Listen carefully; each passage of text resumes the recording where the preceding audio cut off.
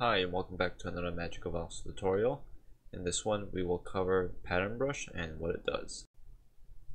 The first usefulness of the pattern brush is duplication. So let's say you create this intricate object and you want to duplicate this many times into another scene. You can go ahead and save this. I'm just going to call this cube object and put it in a place you know where you can reference it later. So let's say you want to recall that object you created and duplicate it into a new scene. Just over here on Projects tab, click on the star icon, find where you saved it. In this case I called it cube object, and then on the left side and on the brush, click the star icon again and then attach. You can now plop the pattern down multiple times. So if I want to rotate this, I can use the plus and minus keys. I can also use 0 and 9 keys to rotate it on the X and Y, I believe. And you can just recall here, using the page up and page down keys, you can elevate the pattern up or down, depending on your liking. Each keystroke corresponds to one voxel in height. So if I press one time page up, it moves up one voxel, page down, one voxel downwards.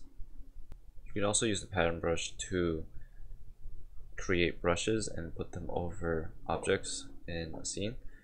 For instance, if I wanted to put a brick texture over this cube, I could just go over to the pattern brush and you can see I created this simple brick texture, and over here make sure the star icon is selected under brush, and instead of attach you go to paint, and you can see the brick texture is facing, it's not facing the right direction. I don't want to put it up here, I want to put it right here.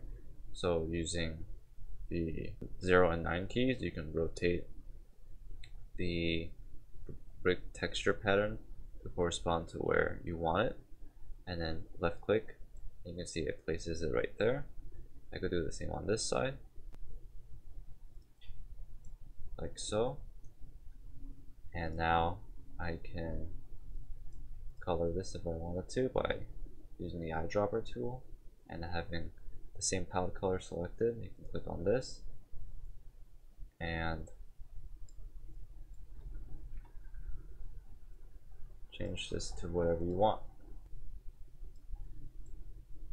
and like that you can create simple brick textures rather than manually having to create them for every scene you make.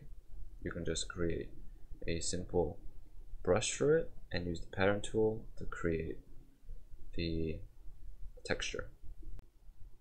Lastly, you can use the pattern brush to quickly decorate terrain, make it look semi-realistic in a reasonable amount of time. This technique was taken from a person named Shuang, who is a very good Magicavoxel artist, and I'll put a link in the description below to his Twitter so you can follow him and check out his artwork.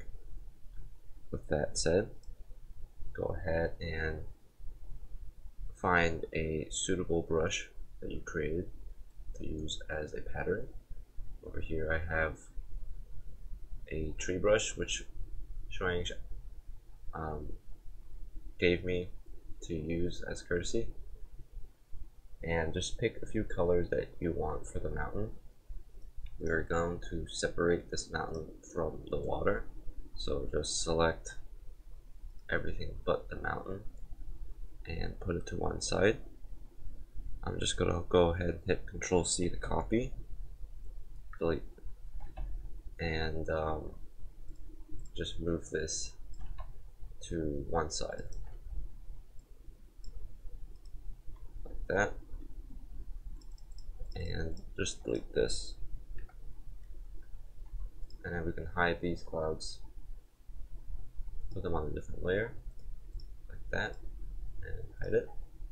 So all we have now is this mountain with the pattern brush selected.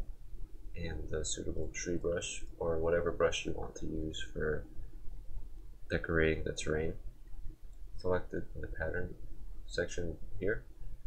Go ahead and start just color painting it in, having this selected.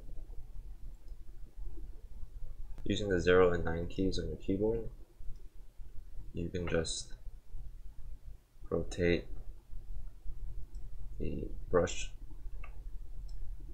just so you can get some coverage.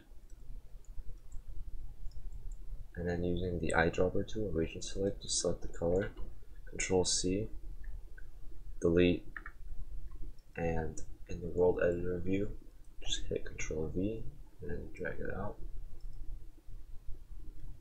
And we're just going to do this a few more times for the colors we have here. Okay, once you have all that done, we can go ahead and select all of it. And over here in World Editor view, where you see all this, there should be a drop down here for align. We're going to go ahead and align this. Whoops, actually select all of them first, and then hit the align tool, and just find the one that puts them all together. And now you can see all the objects are put into one section. And if we take a look, you can see we have this basic texturing for our mountain here that looks a bit more realistic. And obviously you can change this around. So if you select all of the selected objects just by left clicking and dragging out around the cube and hit U, it combines everything into one object, so now you can easily edit it. So let's say, for instance, this is snow. You can change this to something else to be a bit more realistic, because usually snow is in higher elevations, but in this case it's snow down here. So you can change this to whatever color you want.